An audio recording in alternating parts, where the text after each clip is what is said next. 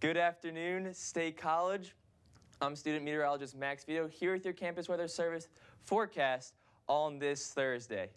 So this storm system that's been affecting us throughout the week is finally pushing off to our east and northeast.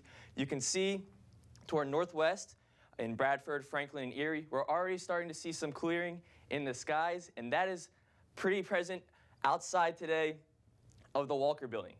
You can see some breaks in the clouds. It's finally starting to clear up out there. Right now, temperature is sitting at about 52 degrees.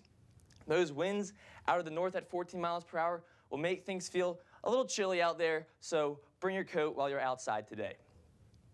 So temperatures across the state, generally in the 50s. There's some cool spots in Johnstown at 46, also here in Scranton at 46. But there's also those winds in the area associated with that low pressure system to our east, with winds wrapping around the low pressure system. You could see winds gusting to over 30 miles per hour today in eastern parts of the state. So this is that storm that's been affecting us throughout the week. It's a closed low pressure system off the coast of the northeast right now, bringing a lot of precipitation and wind into New England. You can see its trailing front all the way down into Key West and Florida. So this is finally moving out of the region. As we go through the day on Friday, you can see partly cloudy conditions will be present with temperatures reaching approximately 60 degrees.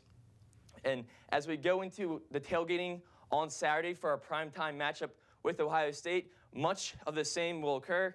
We will have partly cloudy conditions in the Center County region, but as we move closer to game time, we will see some clouds coming in with even a sprinkle to our north and northwest. Into Sunday, it's going to be quite beautiful out there with mostly sunny skies and temperatures hovering around the 60s once again. So for today, we'll finally have those breaks in the clouds with temperatures at 56 degrees, winds out of the northwest at 15 to 20 miles per hour with gusts locally to 30 miles per hour. It will feel chilly. And tonight, partly cloudy conditions as well, 43 degrees, and with winds staying breezy. So as we look into our 7-day forecast, tomorrow will be a great day, 59 degrees and mostly sunny skies.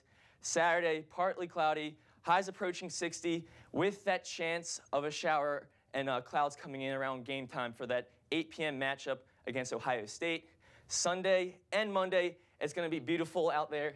And on your Tuesday, 69 degrees. That's over 10 degrees above average for this time of year. So get outside and enjoy the weather because precipitation will once again come into the area during the middle of next week. That's your forecast for today. Thanks for listening.